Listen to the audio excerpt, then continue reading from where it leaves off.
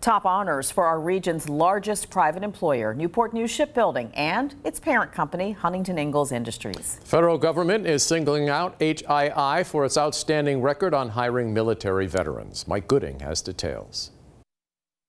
It's just phenomenal. Huntington Ingalls Industries has received the Gold 2020 Hire Vets Medallion Award from the U.S. Department of Labor. As makers of nuclear-powered aircraft carriers and submarines, HII is the nation's largest military shipbuilding company, operating both Newport News Shipbuilding here in Virginia and Ingalls Shipbuilding in Pascagoula, Mississippi.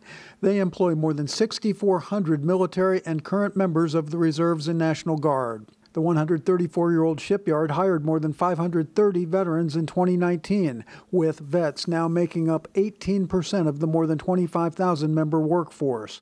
It's extra sweet this year for the entire enterprise across Huntington Ingalls Industries, us, Ingalls Shipbuilding, all of our divisions being recognized not only for our veteran hiring, but also our retention. Newport News Shipbuilding military liaison Sultan Camp told us the life's experiences that military veterans possess make for a good fit at the shipyard. They share our corporate culture, our values. They have that sense of mission, that higher purpose.